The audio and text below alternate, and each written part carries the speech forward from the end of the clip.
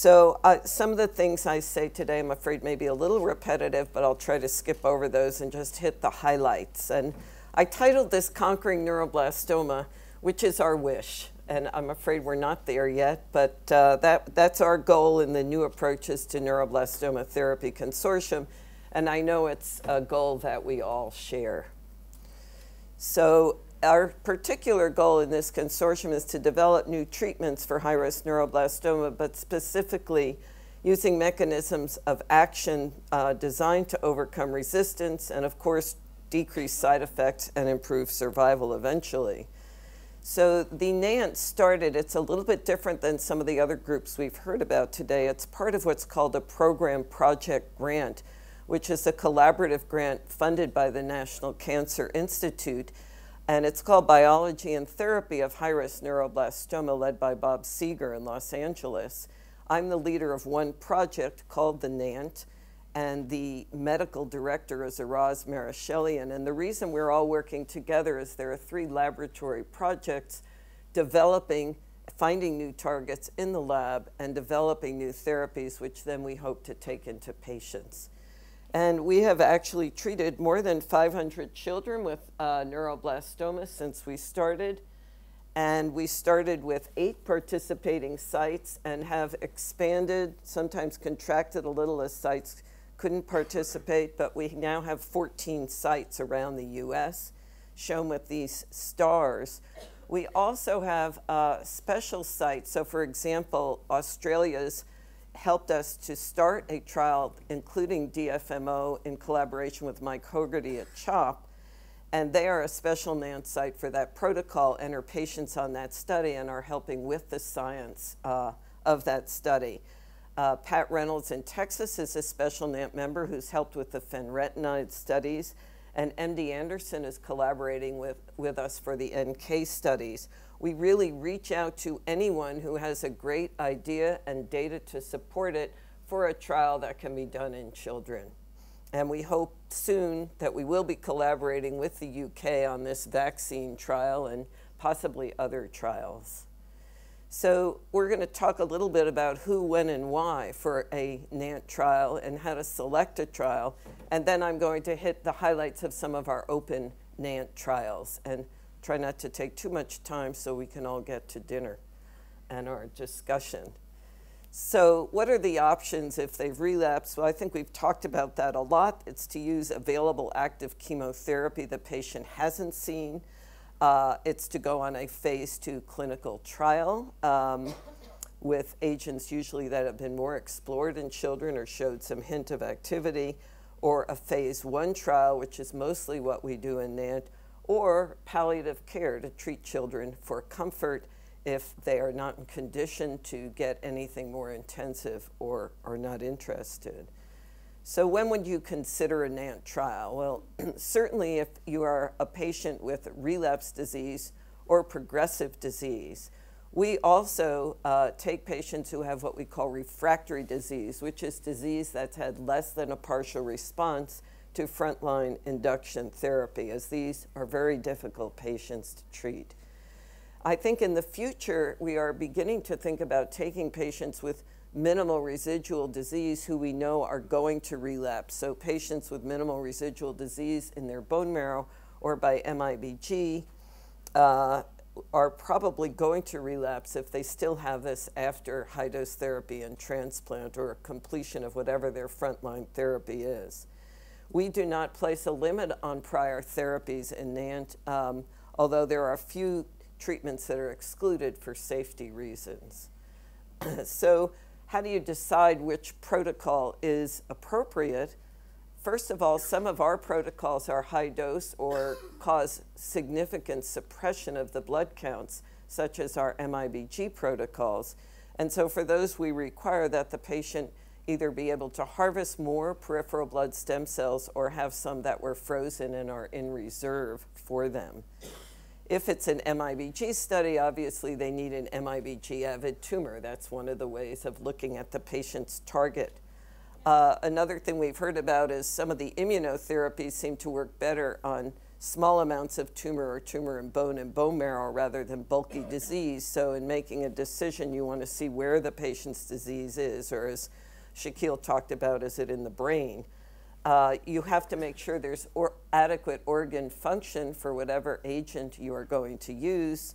And then the patient choice is, of course, very important. Is this an oral agent, a pill they can't swallow, or is it a liquid? Is it an inpatient therapy? Is it an IV therapy? Do they need to travel a long way for the treatment? And finally, unfortunately, limiting for phase 1 trials, which are usually for safety and dose escalation, we only treat 3 to 6 patients at a time, and then we have to wait 1 or 2 months till all the data's back to make sure it's safe to go to a higher dose. So we have to make sure there's an opening on the particular study of interest. And then what we've been hearing about so much today, which is why I highlighted it, is does the tumor have an appropriate target for the therapy? Well, that's very easy to understand with MIBG. Is it taken up on a scan? But unfortunately, for all the other targets we've discussed, there's not a simple scan. And in fact, as you heard from Giselle and others, the interpretation of molecular data on the tumor is often not simple or clear. So we really don't know how to predict response by the molecular targets. And that's due to heterogeneity when the sample was analyzed. Is it something to do with the tumor microenvironment, protecting the tumor? Some of the immune cells actually protect the tumor instead of attacking it. Or are there agents available to target that molecular aberration? Or is it something the patient will have for a week and then their tumor will be sneaky and find a way around it? So the molecular targets and pathways are important, and we're learning a lot more about them, but I don't think we're at the end of that story yet. Then also, in interpreting your results, you have to know what the natural history of neuroblastoma is. One of the parents was just sharing with me a story about her grandchild who was told he had 6 months to live and now is out many, many years later with neuroblastoma. So some of these refractory patients will have stable disease for a very long time. So it's hard to always interpret by progression-free survival what the agent is doing. And we have to look at patients who've relapsed differently than patients who have refractory disease when we interpret the results of our trial. So we just looked at all the patients at UCSF, where I'm from, who had MIBG therapy. We looked at 200 patients who were treated with various protocols and classified them as relapse, patients who'd had a relapse or a progression of their disease before the treatment, or patients who were simply refractory to treatment, who never went into partial remission. And what was interesting, we found that both types of patients responded equally to therapy, but the survival was much longer for the patients with refractory disease. So depending on what endpoint you choose for your trial will affect how you interpret the results of that. So we too are undertaking a precision medicine trial, which I won't belabor. It's very similar to many you've heard about. I think one of the differences, we're also looking at targets in the microenvironment, gene panels reflecting inflammation around the tumor to see if we can target those. And we will be definitely obtaining relapse samples and then comparing those to their original tumor, and also actually taking these tumors and getting them to grow in mice so that we can look at tumors immediately derived from patients and see how they respond to agents. So I'd like to spend the majority of the time now talking about our trials that we're doing in the NANT, trying to test the rational use of agents targeting key molecules or the tumor microenvironment. And we have focused, rather than on single agents, which are probably better tested in a larger consortium where you're just testing one drug in many diseases for toxicity, we focus more on combinations of targeted therapy or combinations of targeted therapy with chemotherapy or with radiotherapy in the form of I-131 MIBG. And we are also very interested in immunotherapy, as many are in these days. These are just a sample of some of the trials we've completed in NANT in the last 3 years, looking at combinations. We've looked at several trials of combinations with radiosensitizers. Where is the dot? I can't see it. I see it on my hand, but not on the screen, so sorry. We have looked at fenretinide with very extensive pharmacokinetics to show how we can improve absorption of this agent, and we've seen responses. We've looked at MIBG combined with transplant and other combination of targeted therapies like vorinostat and Accutane. And our open studies, which are listed here, and I'm going to talk about in more detail, are an immunotherapy study with lenalidomide to stimulate NK cells, CH1418 anti-GD2 antibody, and Accutane, a study of an aurora kinase inhibitor with chemotherapy, a randomized trial of MIBG, another DFMO study, and a study of sorafenib with chemotherapy. So we also have several protocols in development, some of which I will talk about. So this is just to pretend I know molecular biology. This is to show you the pathways for NMYC, which is amplified in 40% of children with high-risk neuroblastoma. And this shows kind of the whole NMYC pathway, which can be simulated by receptor tyrosine. Thanks, that's better. Thank you, Daniel. Receptor tyrosine kinases on the cell surface, shown here, stimulate PI3 kinase inhibitor, PI3 kinase, and we are testing PI3 kinase inhibitors. This also goes to the mTOR AKT pathway, and all of these lead down to NMYC. So by using inhibitors along the way, we can inhibit MYC-N stabilization and get rid of it and inhibit proliferation of the cells. And we're also looking at aurora kinase inhibitors because aurora kinase A also acts to stabilize MYC-N. So by inhibiting it, we can get rid of the MYC-N. That's the theory. We'll find out in practice if it works. So one of our protocols is to test an aurora kinase inhibitor from Millennium called MLN8237, and the new name is now alisertib because all these molecules have names. And this is combined on the basis of preclinical data from Yael Moshe at CHOP with irinotecan and temodar. So each of these lines is a mouse tumor, and you can see with the chemotherapy, the tumors continue to grow in 10 mice. With the MLN, the aurora kinase inhibitor, they continue to grow, though not quite as fast. The control tumors, of course, grow, but with the combination, you can completely suppress growth of these neuroblastoma in the mice. So a phase 1 study of this drug alone was completed in the Children's Oncology Group, finding the tolerable dose. And we then in NANT have combined it with chemotherapy. And we have just completed a phase 1 dose escalation where we give the 5 days of irinotecan and temodar, and we give the Millennium aurora kinase inhibitor for 7 days. And initially, we only had available a tablet, so children had to be able to swallow tablets, which kind of limited it to kids over 6 in general. And there are many medicines you can't take with this. But the trial actually went very well. The toxicities of this drug are actually somewhat similar to chemotherapy. It does cause lowering of the blood counts, which is why we used it with irinotecan, which has less effect on the white blood count. And it also can cause some diarrhea from the irinotecan. And so after the first level, we had patients with what we call dose-limiting toxicity from diarrhea and dehydration and prolonged lowering of the white blood count. But we didn't give up. We then said you have to take an antibiotic to prevent the diarrhea, and you have to have Neupogen or GCSF to help prevent the neutropenia.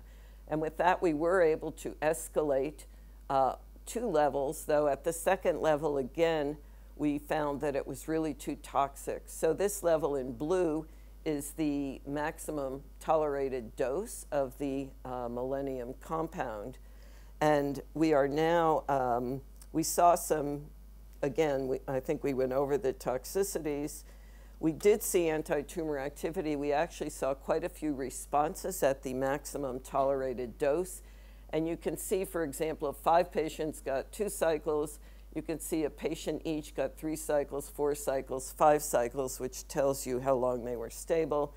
Several patients had 6 and 7 cycles. 5 patients actually got 8 cycles. And some patients are still being treated and have had as many as 23 cycles of this therapy. So our next step with this is we have a phase 2 expansion cohort, and we are also in infants. In fact, we've already completed the first dose level, evaluating an oral solution of this drug.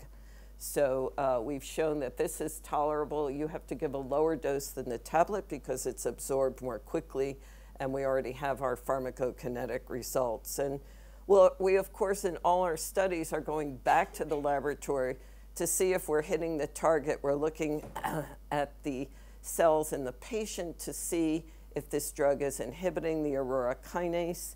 And we are also looking at how much aurora kinase expression they had in their tumors when we started. And we are looking at the pharmacogenomics, which means looking at the DNA the patient has to see if they are going to metabolize this drug rapidly or not. So the next drug, and I'm not going to dwell on this because we've heard a very extensive description from Giselle, and we met this morning, several of us, to discuss this, but we are looking at DFMO as another indirect way to target MEK-amplified tumors. And this is based on, of course, the preclinical data on expression, high expression being bad, of the ornithine decarboxylase, and then data from Mike Hogarty showing that when you combine the DFMO with Cytoxan, shown in the dotted line, the mice with tumors survive much better than when you just give DFMO alone. So we have an ongoing trial combining topotecan and Cytoxan, which has known activity in neuroblastoma, with escalating doses of DFMO. And again, as we said this morning, we don't know if higher doses are better with DFMO, but it's quite non-toxic. And we have escalated, we're now at 4,500 milligram per meter squared at the current dose level. And this is a 5-day cycle of the cyclotopo. They get 3 weeks of the DFMO, and then they get celecoxib, which is another NSAID, which prevents the, gets rid of the polyamines. So we're inhibiting them in 2 different ways. Is that for first remission or second remission? That's not for remission. This is for patients, unless I say otherwise, all the trials I'm showing are for patients with evaluable disease, so either MIBG positive or disease in their bone marrow, or disease measurable on CT. So this is quite a different trial than the lower dose DFMO alone that we were hearing about. And you wouldn't really want to give topocyclo for too long for someone in remission because it's fairly myelosuppressive. So our newest study, which hasn't opened yet, but the IND has been submitted to the FDA, is with a new inhibitor called SF1126. And this is based on a drug that actually Luke Chesler studied when he was at UCSF, but they made it into a more patient-friendly drug, and it inhibits both PI3 kinase and mTOR, so 2 different parts of that pathway leading to MEK-N. And in addition, it's actually linked to a RGD peptide, which is something that targets the integrins, which are part of the microenvironment of high-risk neuroblastoma. So we are going to be giving this drug, which in preclinical studies, again, you can see the usual picture of tumor volumes in mice not treated and tumor volumes in mice treated with this drug. Unfortunately, it's always easier to cure mice than to cure children, but at least it gives us our first indication. So this study should open soon. The downside of this inhibitor, the upside is it's a dual inhibitor, so there's less chance of the tumor escaping. And unfortunately, there are some adult oral dual inhibitors, but for various reasons, the drug company has not been willing to release those for pediatric use and is not yet definitely carrying them forward. So we're using this, which has to be given IV, but it's an outpatient drug. It's very easy to give. And it's been quite non-toxic so far in the adult studies. So it'll be given twice a week IV for as long as it's working. And again, for patients who have disease. So now we're going to move on to immunotherapy. And we are approaching this in a slightly different way than what you heard from Sloan Kettering and some of the others. We are trying to activate the patient's own natural killer cells, which are a kind of lymphocyte that can attack the tumor and that have been shown to work very well with the anti-GD2 antibody. So we're going back to the mice. This is an experiment from Bob Seeger's lab, and this is the name of one of the human neuroblastoma cell lines, which has something fluorescent attached so you can see it grow in the mice. And when you give this with mononuclear cells, which would include NK cells, it doesn't have much effect on the tumor growth. But when you add a drug that's used for some adult hematologic diseases called lenalidomide, it does diminish growth of this tumor in the mice. And when you add it with antibody and mononuclear cells, again, it diminishes growth. And when you combine with this tumor the mononuclear cells, human mononuclear cells, the lenalidomide, which is an oral drug, and the CH1418 anti-GD2 antibody, you almost ablate the tumors in these otherwise immunodeficient mice. You've given them immunity with the human cells you infuse and the antibody. So this has been started in patients. We're at our third dose level. And initially on this study, we only accepted patients with disease, but now are amending it to accept patients in second remission, since it's an immunotherapy and it's expected to work on minimal residual disease. And the patients start with 7 days of lenalidomide, which has already been tested as a single drug, again, in children for dosing and toxicity. Then we continue the lenalidomide, add the antibody, and then on the third week, we add the Accutane, because we are trying to model this for treatment of minimal residual disease as we do it now in children after transplant. And we think, and it certainly seems like on this protocol, that the lenalidomide is going to be much less toxic than the IL-2, which we've heard a lot about today, and the GM-CSF. So the next study, back to the mice, that we're going to pursue with this is to actually add in the patient's own natural killer cells, but to activate them. And this is, first, again, a mouse study done in collaboration with the folks from MD Anderson and Bob Seeger's lab. Again, the mouse tumors grow violently if not treated. If you take natural killer cells, which have been activated and grown in the test tube, and then you freeze them, and then when you're ready, you thaw them and inject them into the mice, you get some lowering of the tumor. If you do it with the antibody, you get much more. And if you actually culture the cells longer and inject it with the antibody, you can almost get rid of all the tumors in the mice. So our study, which is not yet open because this is a little more complicated to go through the FDA and the IND application for these cells, is being submitted this month. But what will happen is the patients will agree to go on. They will actually, they don't have to be phoresed. They just send a sample of their peripheral blood, and this is expanded in the laboratory and grown and stimulated and frozen. And then when the patient is ready, it is shipped back and infused with lenalidomide and antibody. we're giving the cells and lenalidomide alone the first course, and then the second course adding the antibody because we need to assess the toxicity, the side effects of this separately. So we're very excited about this. Again, I think the idea is that we stimulate these NK cells so that they will have a good immune response to the tumor. And this can be repeated a second time or even a third and fourth if the patient has enough NK cells. And the next trial that's directed again more at the microenvironment is a trial using sorafenib. And sorafenib is another tyrosine kinase inhibitor, which has pretty broad action. It inhibits tyrosine kinases on the cell surface and inside the cell. And it also inhibits the monocytes and macrophages, which are associated with the tumor and which actually protect the tumor sometimes from the body's immune system.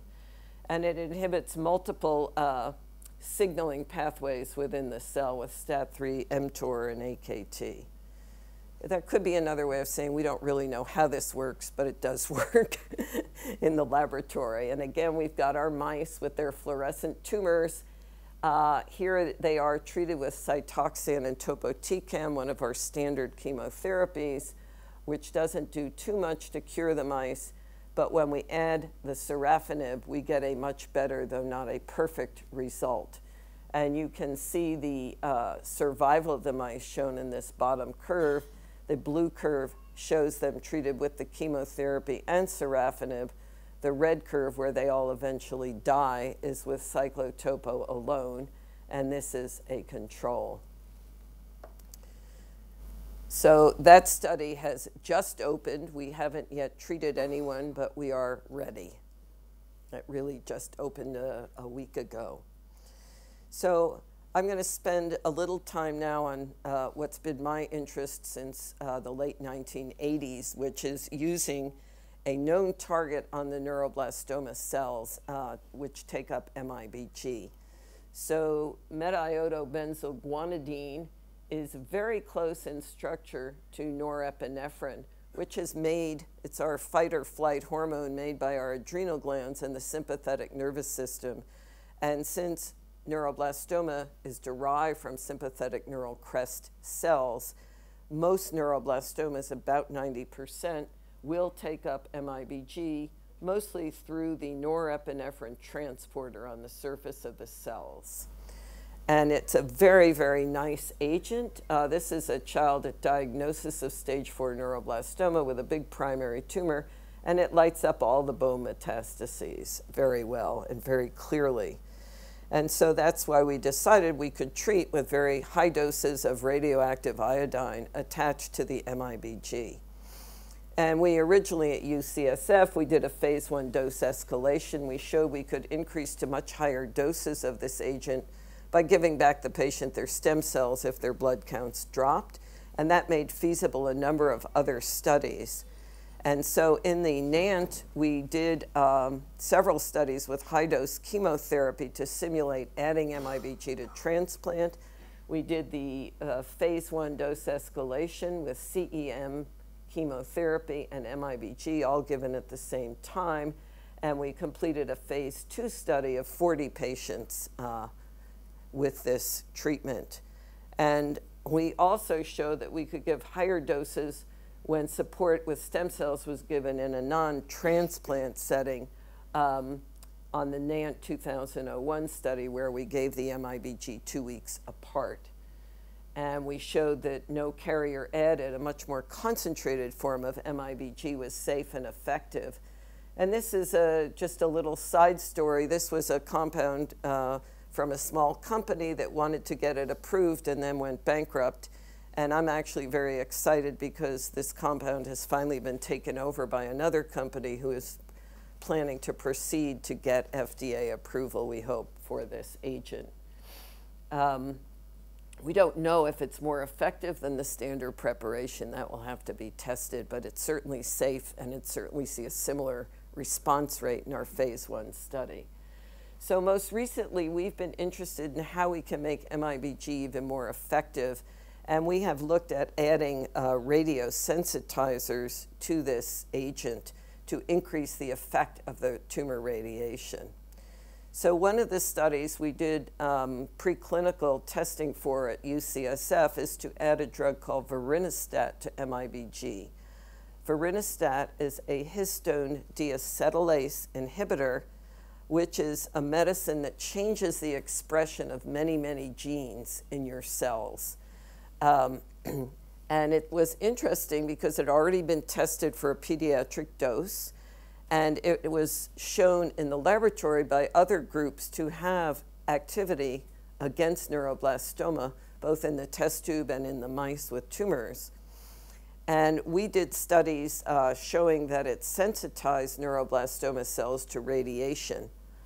And what was really interesting, along the way of doing those studies, we found out that the vorinostat increased expression of the norepinephrine transporter, which takes up MIBG. And we looked at MIBG uptake in cells and found in 2 different neuroblastoma cell lines a significant increase in MIBG uptake with vorinostat at concentrations similar to that which we achieve in the plasma of patients with this drug.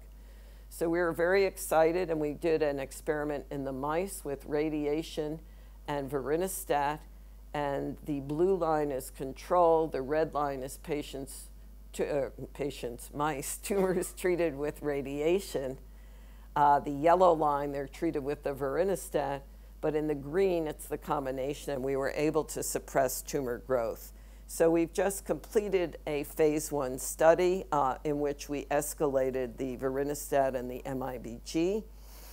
We give the vorinostat for 2 days before the MIBG and then continue it for a total of 2 weeks. Give the MIBG on the 3rd day because we want those genes upregulated. And then it's supposed to sensitize the cells to radiation. And then we gave them their stem cells back just as an infusion so that they didn't have a prolonged lowering of the blood counts and infection. And we were able to get all the way back up to our highest tolerated dose that we generally give of MIBG of 18 millicuries per kilo. And we saw a very nice response to the MIBG positive lesions to this treatment. Our other study, which we published using a radiosensitizer, was to add irinotecan, which is a known radiosensitizer for many tumors and has been used in rhabdomyosarcoma. That's one of the other pediatric tumors where this has been active. And for this, we used in this study the traditional 5 days a week for 2 weeks, along with a dose of incristin, and gave the MIBG on the 2nd day. And then again, we supported with stem cells at the higher dose levels. And we found, again, that we had a 28% response rate, which is, it's hard to compare in these very small studies to the response of MIBG alone, which is usually around 30 to 35%, but at least it was no worse. We saw the expected toxicities, some diarrhea from the irinotecan, 1 patient who had hallucinations, which was probably attributed to their Ativan. And they all engrafted very promptly, so this did not hinder engraftment actually in either of those 2 studies. So how do we choose? What are we doing next? And people said to me, you keep coming up with new combinations with MIBG, and where is it going? So we decided we needed to do a randomized trial. So we have an ongoing phase 2 randomized trial. All the patients get 18 per kilo of MIBG, and they are randomized to either get MIBG alone, to get MIBG with vincristine irinotecan, or to get MIBG with vorinostat. And the outcome is going to be which regimen has the best response, and secondarily is, does one of the regimens have unacceptable toxicity, which we're not expecting since we've already studied these to some extent. And patients are allowed to get a 2nd round of treatment if their disease is stable or improved. And we hope with about 100 patients that we will be able to say either they don't add anything other than maybe a little more toxicity, or one regimen is getting a higher response rate. So I think we need more of these, and this is the same kind of study we've talked about doing with the vaccine for patients in remission. Does it really add anything? Somebody was asking, should all patients in remission be treated? You know, we just don't know the answer to that question. So the MIBG is actually, I'm really excited, has, first of all, our studies have stimulated these centers so that we only had 4 MIBG centers when we started doing these NANT trials.